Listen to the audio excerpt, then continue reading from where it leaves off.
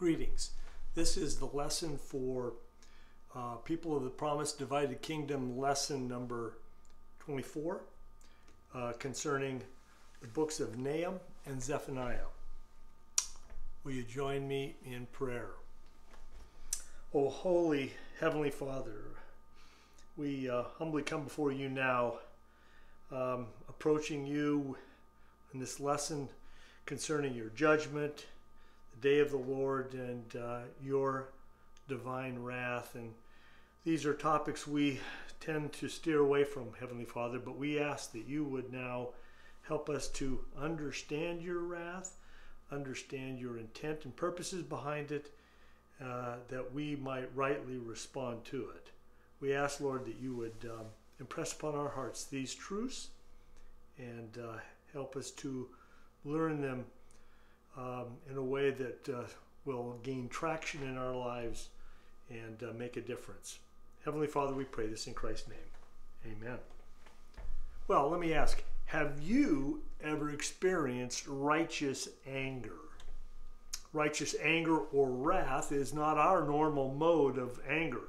Righteous anger is not selfish.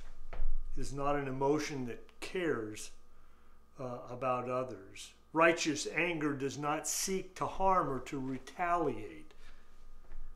So we wonder, how might we experience righteous anger? Well, a couple of examples.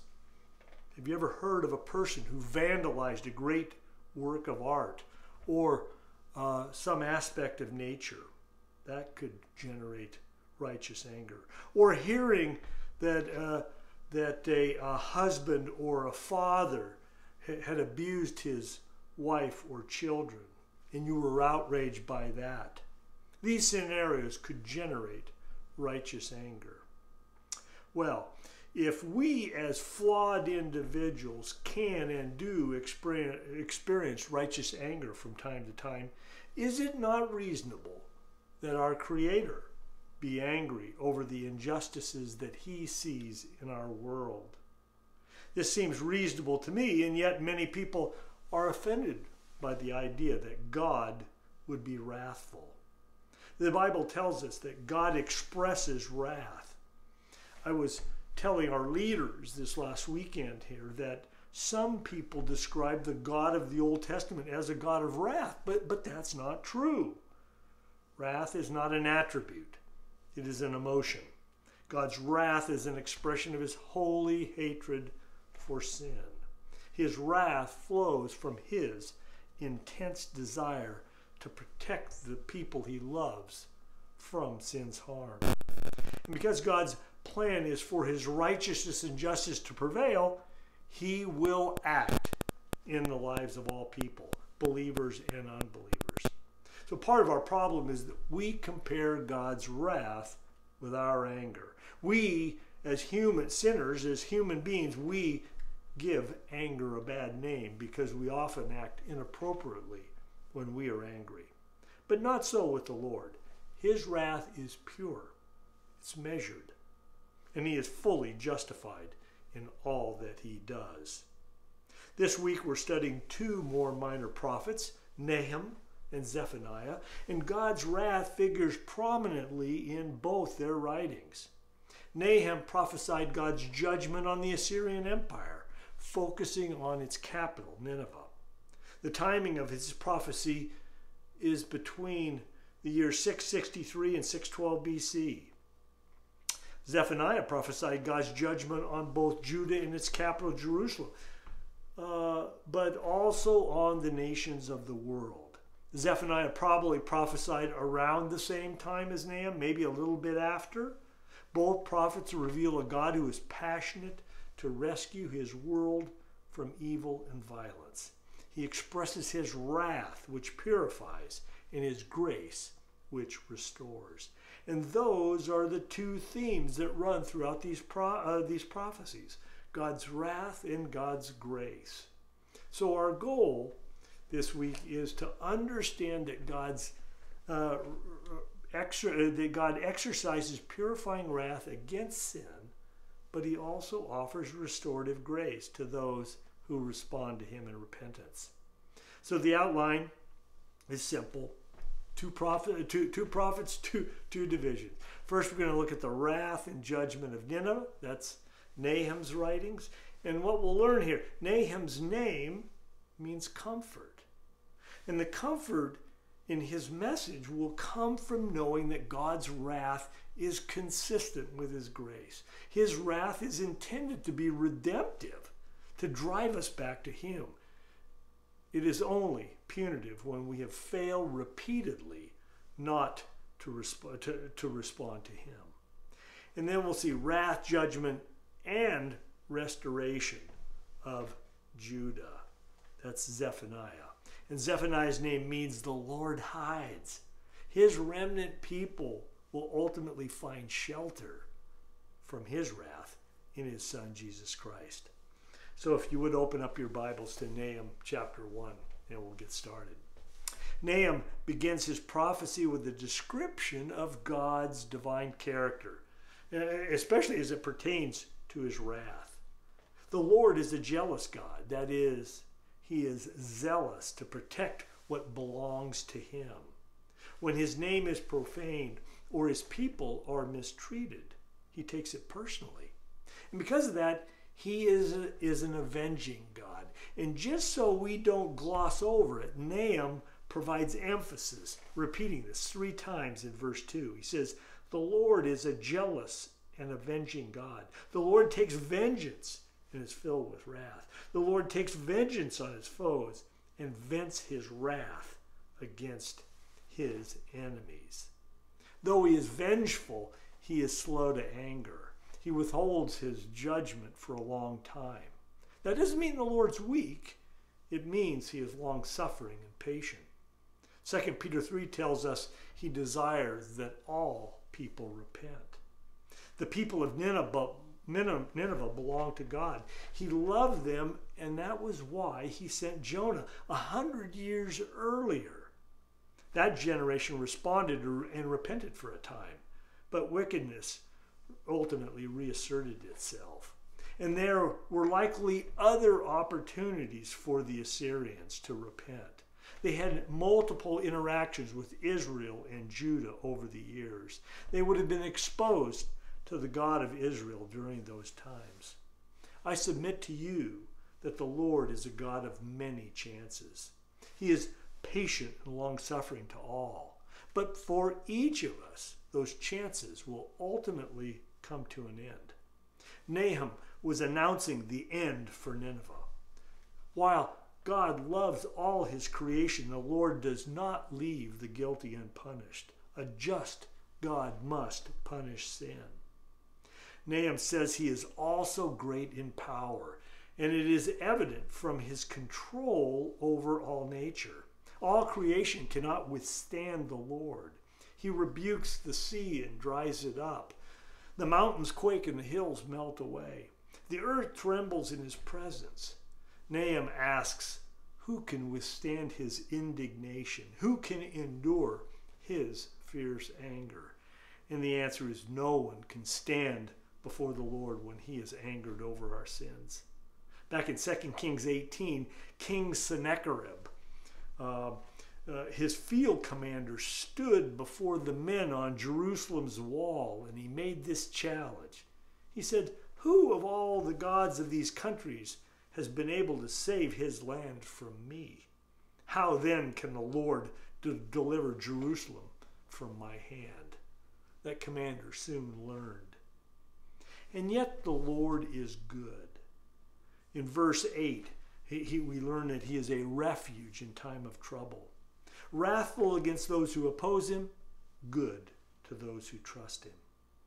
Even though the Assyrians had been foiled in their attempt to take Jerusalem previously, they continued to plot against Judah. In verse 9, they were actually plotting against the Lord, and he was going to bring an end to them. Nineveh seemed mighty to Judah, and the Lord did use the Assyrians to discipline his people, but the Lord would afflict them no longer, at least not through the Assyrians. Despite all that Judah had done, God chose to pardon them. Did Judah deserve this? No. They were they were the ones who had rejected God. So why did God do this? Because of his grace. God's grace is his unmerited favor. He gives it even though we don't deserve it. Nahum concluded chapter 1 promising God's destruction of Nineveh. They may have been there have been many great cities that have fallen in times of war. Cities like Rome and Babylon, Paris and Berlin in World War II. All these cities were rebuilt. They existed for another day, but not Nineveh. Unlike these other cities, Nineveh's destruction would be complete. Within a couple of generations, it had all but disappeared. So much so that when Alexander the Great passed through that region, he didn't even know it was there. Never again would Nineveh invade Judah or any other nation. But how would that happen? Nahum wrote his prophecy shortly after the Assyrians had taken the great city Thebes in Egypt. Thebes, or at the time it was known as No Ammon, fell in 663 BC. At that time, it was considered an impregnable city. Its destruction at the hands of the Assyrians sent shockwaves through the known world. And yet God inspired Nahum's words 50 years before it happened. Chapter 2 provides the specific details of God's judgment on his enemy. Historians consider chapters 2 and 3 to be among the best descriptions of an ancient city under siege, not only in detail but in tone. Chapter 1 is calm and dignified in its style. Chapter 2 is more tense and vivid. Nahum portrays the horror and savagery of ancient warfare. Reading it, you can't help but feel the sense of urgency from the defenders and ultimately their disbelief when it falls. Nahum describes the development of the action, beginning with the enemy advancing on the city and the call to guard the fortress and marshal their strength. In chapter 2, verse 3, Nahum correctly described the colors of the adversaries. The Medes and the Babylonians wore scarlet attire. They carried red shields. They moved so quickly in their chariots they seemed like lightning. They stormed the streets of the suburbs leading to the fortress walls. Nineveh's defenders set up their protective shield, but even natural forces were against them.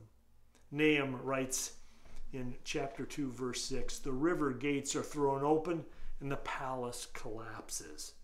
We're not sure exactly what happened. The Kosher River passed through the city, and it's known, historians know that King Sennacherib had previously dammed the river upstream to control its flow. And these historians theorize that the invaders closed the floodgates.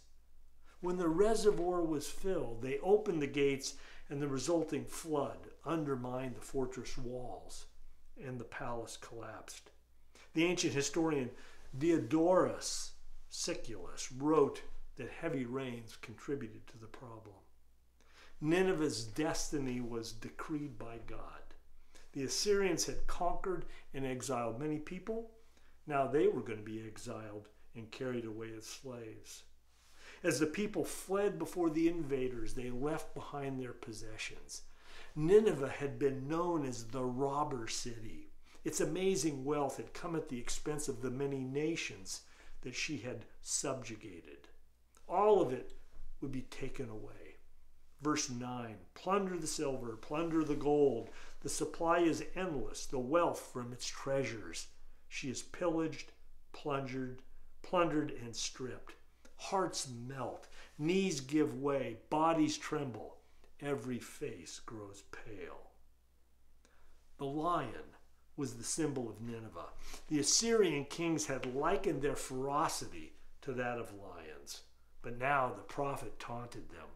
Where now is the lion's den, he wrote.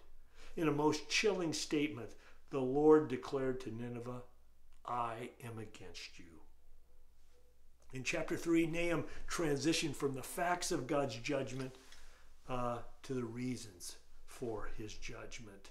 Nahum declared woe on Nineveh, for it was truly a city of blood, never without victims, he writes.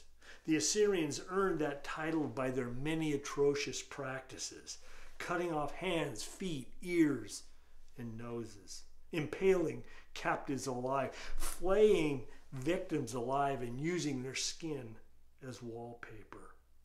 By their own accounts, the Assyrians were barbaric. They would suffer the same brutal tactics that they had employed. Chapter 3, verse 3, many casualties, piles of dead, bodies without number. And the reason for this terror is that she had lusted for power like a prostitute.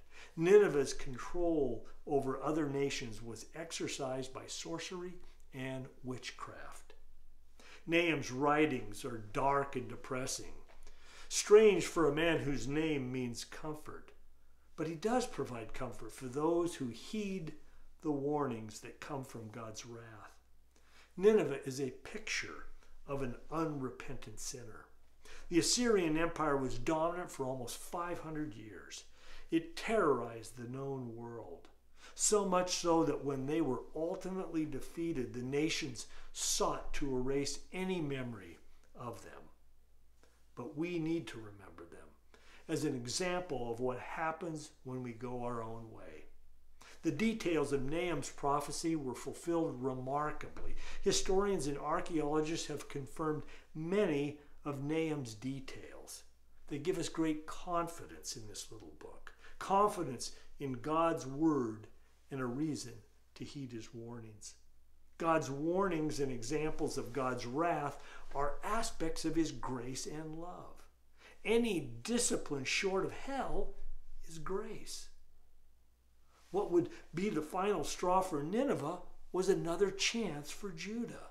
God's purifying wrath seeks to turn people from their sins. But ultimately, if that fails, his wrath will be punitive. Our sin leads to God's wrath, but his wrath is first expressed in redemptive discipline. And so the principle that I submit to you is that God's wrath against sin is an expression of his purifying, protective love. Does God's wrath contradict his grace? No. God's wrath motivates his purifying efforts in this world. He is about purging everything that is evil and sinful, creating a people for himself. Those of us who reject his offer of redemption in Christ will find that ultimately God is against us. And that will be just as terrifying for us as it was for the Ninevites. Dr. John Hanna says that nations are without souls, so they are judged only in time, while people reside in time and eternity. God raises up nations for his purposes, often to confront the evil of other nations. And when those nations have accomplished their purposes, God, who has ordained them and preserved them to accomplish his will, allow them to do as they please and pursue their own wicked ways. Is this not playing itself out in our nation today? But when that happens, we will incur his justice. All nations will eventually disappear from the pages of time to become distant memories and lessons never to be learned. And so the question that I would pose is, how have you experienced God's purifying wrath? And what has been your response? And what has been my response? The lesson here is to heed God's wrath, understanding it is an expression of his purifying love. Now, let's talk about Zephaniah. This prophet is interesting right from his very introduction. Though the messenger is human, his message is from God and carries his authority. He states it right there in verse 1. And as far as his background goes, we learn more about Zephaniah than most of the prophets because he traces his lineage back 4 generations. Most prophets only trace back to their fathers. Zephaniah, son of Cushi, the son of Gedaliah, the son of Amariah, the son of Hezekiah. Now, Hezekiah was a popular name, so that doesn't necessarily mean that Zephaniah was the great-great-grandson of King Hezekiah, but many scholars do assume that he descended from royalty. Zephaniah's book contains two main themes. First of all, he declares the Lord's imminent wrath on Judah, implying their need for repentance. God's wrath in this case not focused on unbelievers, but on those who were considered themselves God's people. And then secondly, words of comfort that he provides. Even in judgment, God does not forget his covenantal people. He will restore his people at a future time. Zephaniah writes, wastes no time when God's judgment is involved. His key phrase here in this book is the day of the Lord. Beginning in verse 2, he says, I will sweep away everything from the face of the earth, declares the Lord. I will sweep away both man and beast. I will sweep away the birds in the sky and the fish in the sea, and the idols that cause the wicked to stumble. When I destroy all mankind on the face of the earth, declares the Lord. What he proclaims here appears to be universal judgment, reminiscent of Noah's day. Judgment would extend to all the land animals, the birds of the air, and the fish of the sea. Having said that, though, Zephaniah will later reveal that a remnant would be preserved. And so this judgment is limited to the wicked. Having set forth this expansive judgment, Zephaniah then goes on to detail Judah's wickedness and how it will be destroyed. We wonder what exactly is going on here. Is this the universal final judgment that he's talking about, or merely the destruction of Jerusalem that occurred in 586? The prophets, we must remember, tended to collapse their prophecies. Near-term fulfillments foreshadowing the farther off ultimate fulfillments. Likely they wrote thematically rather than chronologically. In any event, Zephaniah saw the destruction of Jerusalem ushering in God's day of wrath. In verse 4, he describes the imminent day of the Lord, where the object of his wrath was Judah. Zephaniah makes special mention of specific groups. There were the leaders of Judah in verse 8, the officials. They had turned to idols and adopted values that pulled them away from God. There were the merchants, the retailers. Their corrupt business practices took advantage of others. And then there was the members of the public. Verse 12, those who were complacent, who thought the Lord will do nothing, either good or bad. Their complacence led them to dismiss God's wrath and ignore it. All this talk about sin and God's wrath had no impact on their lives. Like Nineveh, God's judgment on Judah would be horrific. You would be able to see it. You would hear it. There would be the cry of bitterness, distress and anguish, trouble and ruin, darkness and gloom, clouds and blackness. Why? Verse 17 says, because they have sinned against the Lord, and they couldn't save themselves. Verse 18, neither their silver nor their gold will be able to save them on the day of the Lord's wrath. Salvation is a gift from God by the grace of God. We cannot earn it. We cannot work for it. And no amount of money can buy it. And this situation foreshadowed God's future judgment.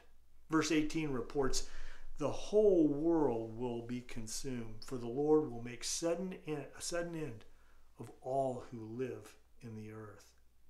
Fortunately, there is more to the story, though. Just when we thought it was hopeless, Zephaniah points us to the Lord. Chapter 2, verse 3, he says, seek the Lord, all you humble of the land, you who do what he commands. Seek righteousness, seek humility. For Judah, many people died in the Babylonian invasion, but some did seek the Lord and were spared.